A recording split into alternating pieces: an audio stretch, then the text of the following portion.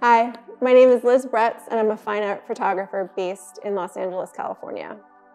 I create fine art portraits, sometimes nudies, and surrealist landscapes through the medium of digital photography. I consider my aesthetic haunting, surrealist, nostalgic, moody, and modern. Some of the themes that I tend to address are isolation, loneliness, escapism, and resurrection. The most important thing in my work is the personal, emotional connection between the subject and the concept that we are creating. I believe that the more specific the personal story is, the more universal the connection is.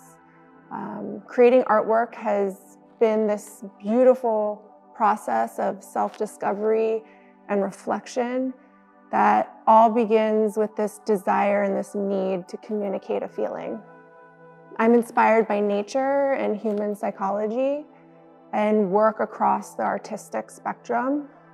Namely, I'm influenced by the cinematic lighting of Gregory Crutzen, the lowbrow pop surrealism of Mark Ryden, the color palette, composition, and quirk of Wes Anderson.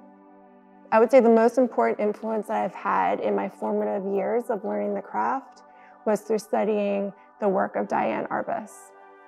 I am an artist as a means to understand the human condition.